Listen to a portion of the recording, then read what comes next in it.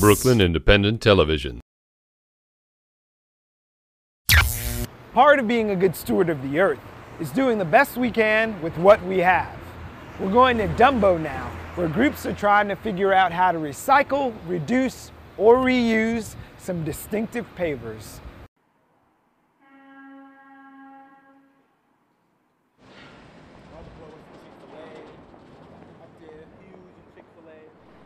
What you are seeing may look like the all too familiar cobblestones, but they are actually called Belgian blocks, and they have been the foundation of DUMBO since the mid-1800s. And it's advocates like Alexandria Sica who know the difference. As executive director of the DUMBO Improvement District, she is very familiar with these old stones. Actually, they're fondly referred to around here as Belgian blocks. That's a historical name for this quite unique block that we love and really give the historic charm and beauty to this neighborhood that it deserves. It's an epic space, and these Belgian blocks have been here for hundreds of years, and we've been working hard for the last decade to get them to be restored in the neighborhood.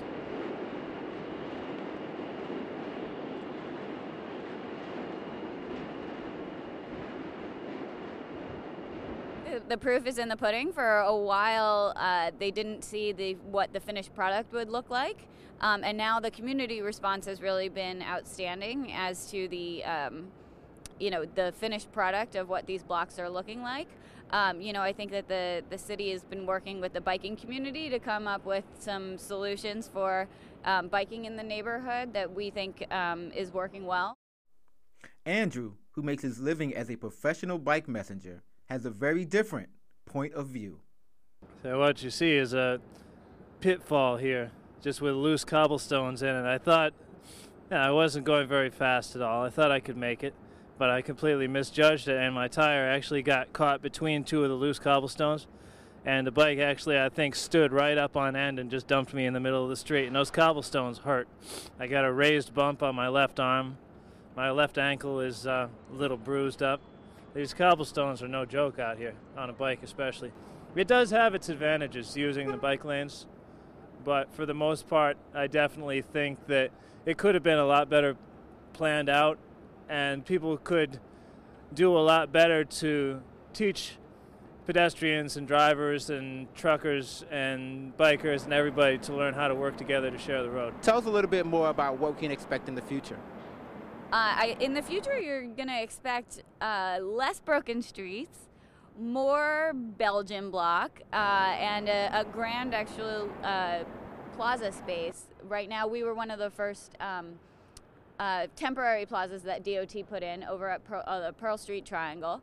So with the next round of construction, we're actually going to build a permanent plaza. We're very excited about that, and the streets surrounding it will be historically restored, and it's going to be fantastic. Yeah, there are Belgian blocks throughout the waterfront districts of Brooklyn.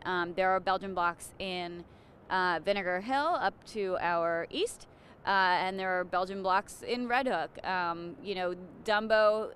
DUMBO's development has been on such an accelerated course over the last couple of years that it makes a lot of sense for the city to really invest resources right here. So we're thrilled that we're on the list.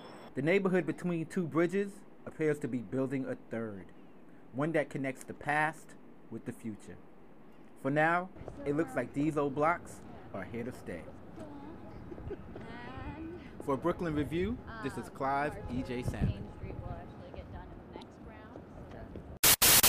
Watch this and other Brooklyn Independent Television episodes online at breakartsmedia.org/BIT.